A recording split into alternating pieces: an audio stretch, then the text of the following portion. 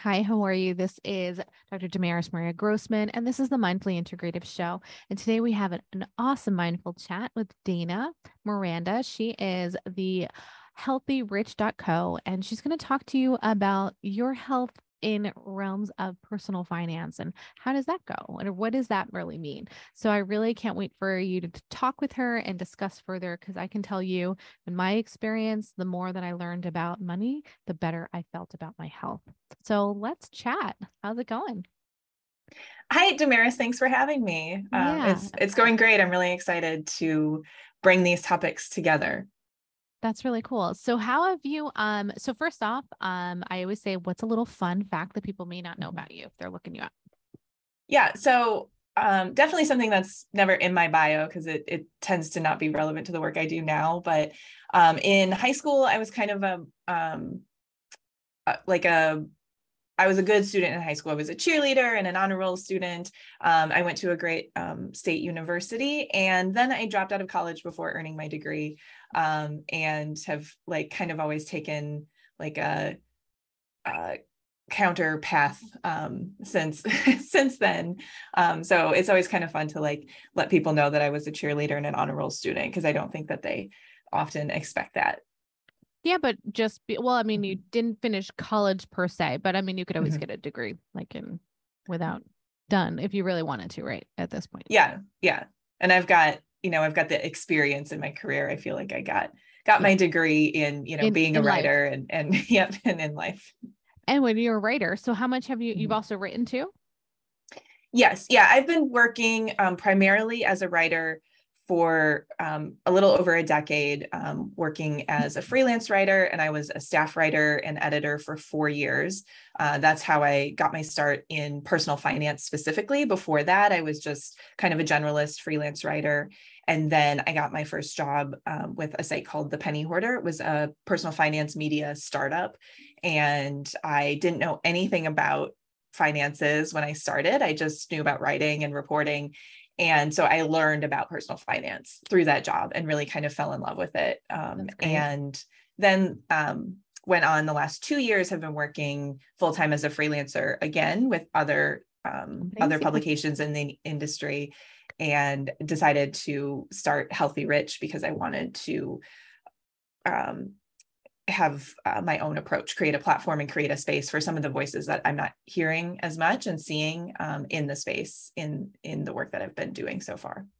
I love it. So so first let's kind of like go with, you went from, you're a writer, so obviously you're good with Mm-hmm. your words and good interpreting and discussing things. But what brought you into this? Like you said, you were with someone previous in personal finance. What is kind of your platform? Like, what is it, your interpretation, or what kind of got you to there? Because like I think for Mm-hmm. me, I was like, just overly spending, emotionally thinking, and I was like, okay, and I got to get what I need in this, and I was feeling a void. What was it that made you change and turn to say, hey, I want to like learn this and teach other people about it? So as a writer, I've always been focused on both education and storytelling are kind of the things that I really enjoy. So I love sharing other people's stories as an editor. I love helping other people tell their stories through my podcast the same way. I love talking Yeah. to other people, letting them tell their stories. And as an educator, I love kind of breaking down, demystifying any complex topics. And in personal finance, there's no end to the complex topics that we need to kind of unravel. So Yeah. I really enjoyed doing that. And that was part of like what I loved about personal finance. And I also loved sharing people's stories. So their journeys of kind of whatever it was to achieve their financial goals, even just like their experiences. And as I got more into the work, it became a lot more of what I was doing was on kind of the educational side, like breaking down the concepts, explaining things, answering people's questions. And I was missing the storytelling a lot. And also seeing that in personal finance media and in education, other platforms, I'm not seeing a diversity of voices. So from women, people of color, people with different like class backgrounds, LGBT people, people with disabilities. There's a lot of voices that are left out of the space, and the space is really dominated mostly by people with middle class backgrounds, white people, and men in a lot of cases. There are a lot of women, there are people of color, Coming kind in of more, being more open, we're but not seeing as much, little by little. Yeah, the biggest brands are still dominated by kind of white men. And so I wanted to hear more of those stories and pull away from the more prescriptive kind of personal finance, just one right way of doing things, because I was seeing a lot of that. And I think we need to hear more of people's stories and experiences and understand the nuances more of our relationships with money. And we can really only do that through hearing a variety of stories. So I started Healthy Rich to make space for that and to focus on that kind of storytelling. In the storytelling. But I mean, it's so important, like even for myself, I mean, I provide a space for people to tell stories in their health journey, right? And their overall health. But like having an individual like yourself on is so important, because personal finance, or there's many definitions. First off, we'll have to talk about what's your definition of personal finance and what's your goals. But I think it's as a very important aspect for people to understand where their mind is and what is their history prior. A dollar could be something to one person, but a dollar is so different for someone else. And then that perception and their life's stuff, like all can really unravel. So I can imagine their stories are very different than if someone that was brought up rich and someone was brought up poor, or do they even understand what to do with that dollar, right? So it can be pretty complex. I can just imagine. Absolutely. And there's the obvious kind of like, what did you learn about money growing up? How much access to resources and wealth did you have? So your like direct relationship with money, but there's so much more about your life that affects your relationship with money. So your mental health is something people are talking about a lot more, and how things like anxiety and ADHD affect your spending behavior and your ability to stick to like all these things that people say are the right ways to handle money. Your physical health, having a chronic illness really affects your relationship with work, which directly affects your relationship with money. And the work that we do is, in our culture, unfortunately, really how we kind of like assign value to people. So when you're in a position to be unable to do work in the way that we kind of consider the right way to do it, it changes your relationship with yourself. It really changes kind of how you value yourself and how people around you value and treat you. And so all of that that's going on inside of you, your histories and your experiences, affect every decision in the moment that you make with money. So it's a lot more than just sort of the numbers and the kind of rules and the boundaries that we want to set around money. It's all those things, your whole self that you bring to every decision that you make. I could not agree with you more. I mean, I talk daily about this mindful way or mindful tips, right? And in that it's understanding the habits that you have and your previous baggage or whatever that may be. How do we change those patterns? And the pattern of money, it's part of the equation. You're trying to understand the money is going to give you more time and more freedom, or a better understanding of who you are. And I think that those patterns and those habits to change are a challenge. And like you said, it's the health can be overcome, or it can be identified, so then you can overcome. And I think it's super super important. So what is your definition of personal finance initially? I love that question. And this is why I love coming into spaces that are not necessarily focused on personal finance, because no one in the space thinks to ask that question. Oh yeah. So it's totally, so I have a totally different view than most of the people. So that's why I love, I mean, new perspectives. I'm wealthy in a lot of realms, but I would like know what that means for you. Yeah. Exactly. Yeah. So I really see, the personal finance niche is kind of a detour from traditional financial media, which was very focused on business and kind of the markets, like the larger kind of macro economy.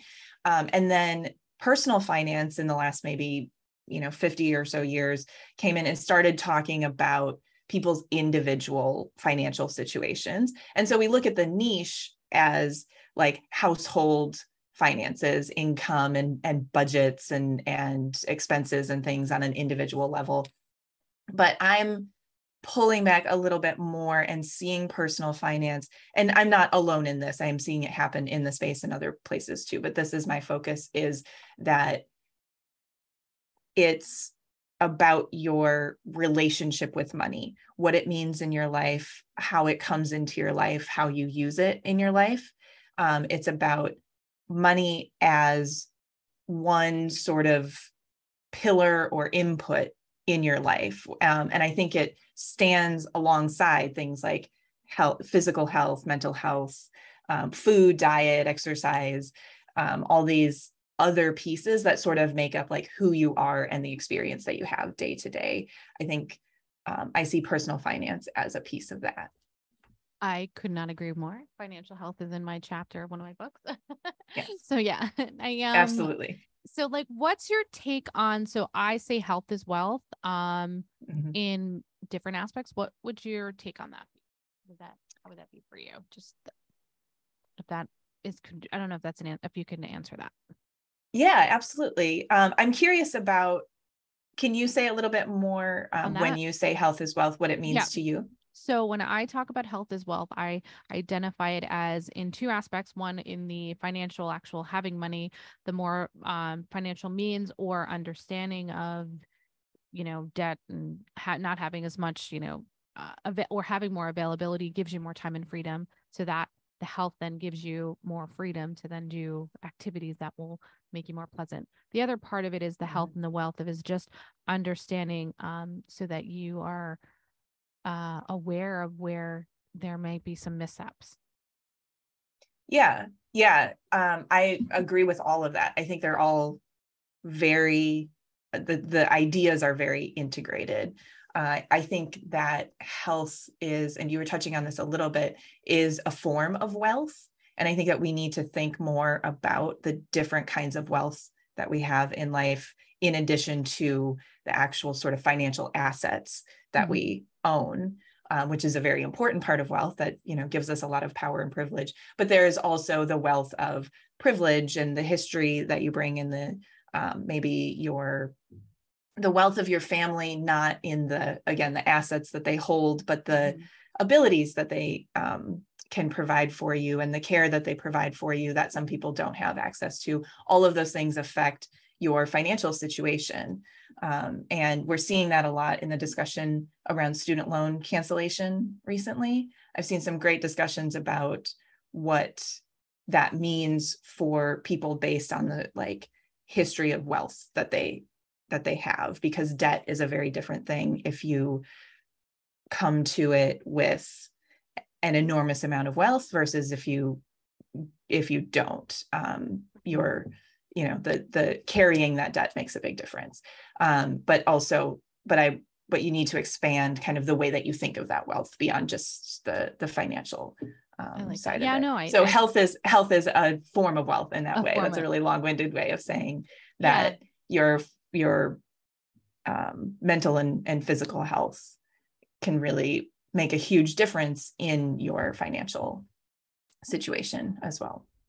I know my questions are always a little different, but I just feel like you have literally a wealth of knowledge of talking about what is necessary for individuals. And I think the other part I was wondering, what's your take on so this was one where I had an argument with my husband about debt, understanding debt, because I learned it so different. Like I didn't know. And you're talking about student cancellation of having debt, not having debt, right? And so his take on it is still a little different than mine. I get it now in his perspective. But what is your take of debt, and whether you're wealthy or not? Is it good or bad? Or are you indifferent? I say that debt is morally neutral. So I would fall on indifferent. Absolutely. Okay. I think that there's no moral value to whether you decide to take on debt, why you decide to take on debt.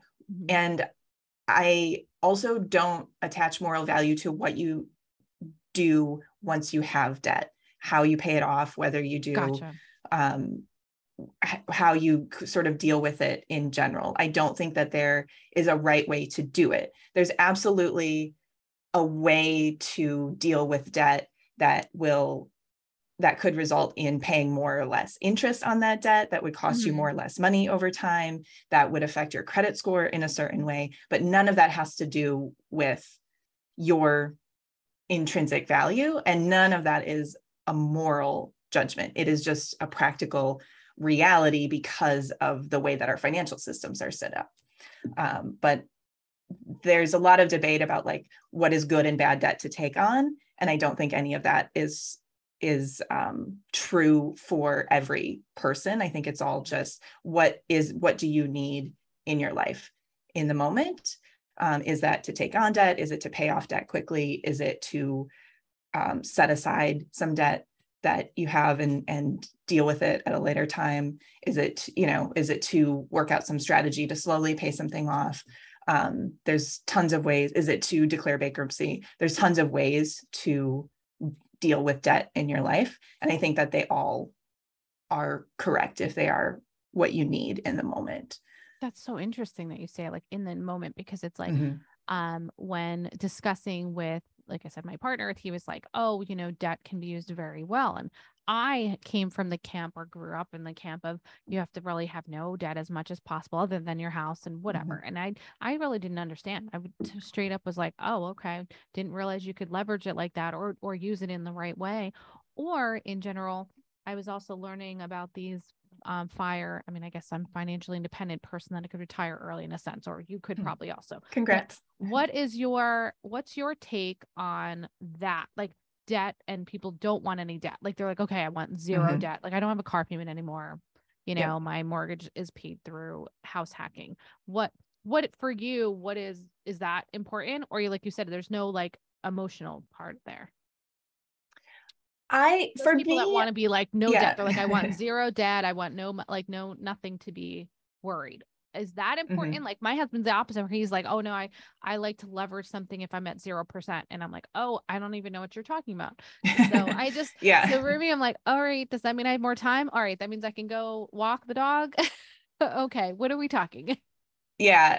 So 100% of the time, I would say it depends on your goals. So for me, I don't have an emotional attachment to debt, or sort of an emotional reaction to having debt. I know a lot of people are interested in paying off debts that they have, not because it's necessarily because it's the most financially sound move to make, but because having debt gives them anxiety. Like having debt can mean that you have unpredictable costs in the future. Yeah. And it can mean that you're going to get calls from collection agencies. I've been in that situation. That's very anxiety inducing. So there's tons of reasons that you might want to get rid of that, because it's not right to have in your life. I don't have that. My goal is really just to like with my student debt in particular, is to just keep my monthly burden, like my burden in the moment, as low as possible. Is not to pay it off as quickly as possible. I'm also not trying to get a mortgage anytime soon. So the amount of debt that I have and how it affects my credit score is not a huge concern for me. For some people that might be. So there's tons of, that's where you have to look at kind of the practical effects in addition to the emotional. Don't get a house if you don't have to. That's unless you're going to house hack, or like I have a 2-family. So like, or unless you're going to house hack, or do it if you don't need it. Yeah, I enjoy renting. I enjoy the freedom of it and being able to just call somebody when something goes wrong and let them take care of it and move, easily whenever I want to. But I came from that same background of just debt is the worst thing that you can have. Like, I know, I didn't know any better. It was really considered just kind of like a moral evil, like a big sin to carry around debt. Other than, again, the mortgage, which is sort of this kind of assumed thing in our country, that like, this is just how you do it because you're supposed to own a home. And so we take on these massive amounts of debt. And then for my generation too, we kind of did the same thing with student loan debt as well, without really understanding the implications of that. So if that is how you feel, I think the first step to dealing with debt that I always recommend is to get into yourself and figure out what is it about that debt? How do you feel about that debt? Like if you're trying to get rid of it, why do you want to pay down the debt? Is it because it's going to serve your higher goals in some way? Or is it just because you feel this pressure based on what you are supposed to do? What is the right thing that people are telling you to do? And if it's that, maybe investigate that a little bit. Is it the right thing for you? I love that when you come into the sound of what are you like going back and underlying and looking at the root of what's going on. I Mm-hmm. talk about root cause of health in general, and now Yes. you're trying to talk about what's the root cause of why are you spending, underspending, or just your behavior? What is your Mm-hmm. behavior in this, and how can it be? I don't necessarily think it's a solving, but what is your solutions? And you're Yes. helping people find the solutions that is personalized for them because Yeah. everybody's situation is probably so different. I think all those questions are probably very much the same. All of those root causes are very much the same. It's getting in tune with, people have different names for it, kind of like your inner child, like what are the experiences that your body is carrying from your childhood experiences, Mm-hmm. and how are those affecting what you're doing now, how you're reacting to the world around you now. Like that stuff creates mental health reactions, it creates physical health reactions, it affects how you deal with money, like it affects how you relate to food, all of those things. Yeah. They kind of ends They're up all being kind intertwined. of the same questions. Yeah. I could not agree with you more. I mean, Mm-hmm. it's so important. How can like those reach you? I know that you said you have you have a community. Mm-hmm. What is first up before that I want to get them to reach you? What is one major tip that you like to talk to people about? Like I know it's personal finance, but what's Mm-hmm. like a major theme that people ask you about? Yeah. So it's, I talk a lot about what I call budget culture, which is kind of akin to diet culture, in that the way that we teach personal finance in general is focused on this prescriptive money advice and restriction and deprivation as a solution to all of your financial problems. It's Mm-hmm. very based on individual responsibility. And so my recommendation is to divest from budget culture and do a lot of what we have been talking about through this whole conversation, which is tap into yourself, feel into what's right for you, and think more about approaching spending in a mindful way that I call conscious spending, which is to use money This is in the way that amazing. feels Oh my right God. for you. This is a Yeah. whole other realm. Like you're getting me into a whole other tap. Like you're Yeah. taking like the diet conscious world Mm-hmm. of, paleo diet, vegan diets, these people that are Yeah. getting so restrictive. You're taking it into a budget thing. Mm-hmm. Having a budget isn't the right way of looking at it. And I think, and it's Yeah. like, wait, take a minute. You have to take a step back Mm-hmm. and there's another way. And it's like, Yeah. same thing with the nutrition and health stuff. If you don't take a Mm-hmm. step back and look at what's going on, the change isn't going to change. Your behavior won't change. Yeah. Stop looking for rules from outside of you, and get to know yourself more, and figure out what is right for you. And a lot of what I like to do too as an educator is help people understand the why people say that those rules are correct, to kind of start to question the premise of just their kind of innate correctness, and instead understand like the reason that, for example, that we say certain kinds of debt are good and bad is because we start with this assumption that becoming as rich as possible and having as much wealth as possible is the goal. So if you understand that that's the premise, you can take a step back and start to question, is that my goal? And if that's not your goal, then why are you following the rules and the path that is meant to get to that goal? So you have to start to, understand where we're coming from as a culture and how you fit into it, and then get to know yourself, and make those moves that make sense for you. Wow, that's pretty profound. I think people need to hear more of you. What Thank you. about your take on like all of these budget rules that people are giving you? Do you take pieces of each, or is it just very personalized when you're working with individuals?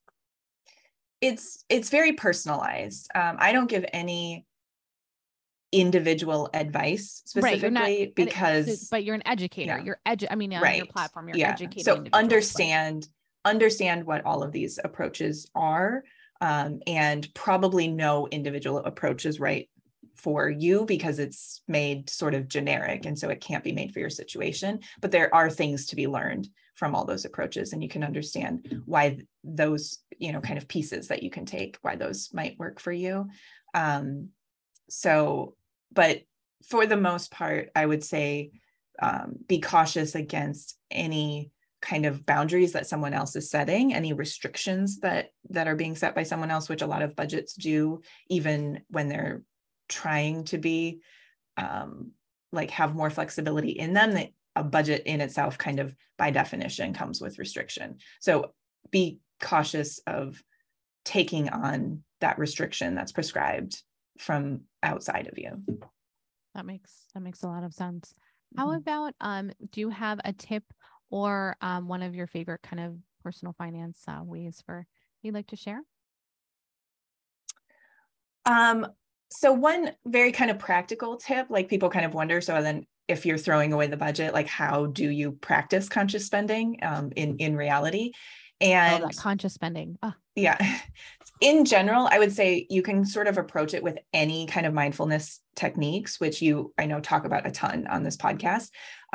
So anything that sort of helps you tap into yourself, like meditation and yoga. I personally recommend journaling a lot because it works for me. And because I think it's also a great bridge from people who are used to budgeting to do something like a spending diary, which is reflecting on the spending that you're doing, maybe in a day or a week or a month. But it's more than just looking at the money. It's taking time to actually kind of use that more like a journal as a reflective space. So to say, like, I spent $4.16 on a latte and I was meeting my friend and we had this conversation. So you can start to connect, see sort of the more holistic picture of where money fits into your life rather than just a spreadsheet that shows I've been spending $40 a week at Starbucks, so I need to cut that out of my budget. Starting with journaling or any of those sort of mindfulness activities that helps you see the what that spending is contributing to your life can help you understand what cutting it out might mean. So if you just say, I'm going to cut that Starbucks out of my budget, you might be missing out on all of those interactions that you were having with the people that you're meeting there. Or finding an outlet, or if that maybe it's not for Starbucks a week, but it's like, okay, you're missing a connection. Like, it's so pretty profound as you're talking about, as I talk about connections and health it's important. Quality connections are so important to someone's health. They're going there for a social interaction. Right. That how do they still have that social interaction without spending 4 days maybe at a Starbucks, right? Or something of that nature. Yeah. No, but that is so profound and mind opening, because what you're evaluating is, okay, you've spent probably, I don't know, $100 this week on Starbucks, but what's the reasoning behind it? This connection. And then connections are so important. Like, oh my God, especially because of this past health pandemic thing that happened, people are reaching for that. So now we're trying to see what can we still do to not cut it out. And I love that this not giving up, but kind of gaining. Absolutely. Look at the purpose that it's serving for you. Are you ordering in food because it is giving you a moment to rest at the end of a week and time to spend with your family? There are a lot of reasons. And if you just sort of look at a list of how to spend less money, how to budget, they tend to just have these very impersonal pieces of advice that seem really obvious ways to cut spending out, but it doesn't consider the purpose that that's serving in your life. I love taking a personal look lets you question a little bit more and think about your relationship with money, how you're using money in your life instead of just, a spreadsheet of numbers. I hope I see a book from you, Conscious Spending. I hope you do too. I love it. It sounds absolutely profound. I need to read it. Thank you. And you got to be on again for like a webinar or such, because I think there's plenty more for us to discuss. Absolutely. Yeah. Let's keep talking. So thank you so much again. And how can we reach you? You can find Healthy Rich at healthyrich.co. And the best way to stay connected, I recommend subscribing to our email list for free. You can get notifications of all of our content and messages from me. It's also just a great way. You can easily reply to any emails that I send out, and we can start a conversation, which I love. Like I was saying earlier, I want to hear kind of everybody's perspective and stories. And so it's a great way to connect with people individually. So yeah, healthyrich.co. If you actually go directly to healthyrich.co/subscribe, you can sign up for the newsletter right there. Perfect. I'll put it in the show notes for those to reach you. And I really appreciate you being on the show. Yeah, thanks for having me. It's been a lot of fun. And thank you guys for listening in. And as I say, make sure you find a mindful way each and every day. Have a wonderful day, whatever it is for you.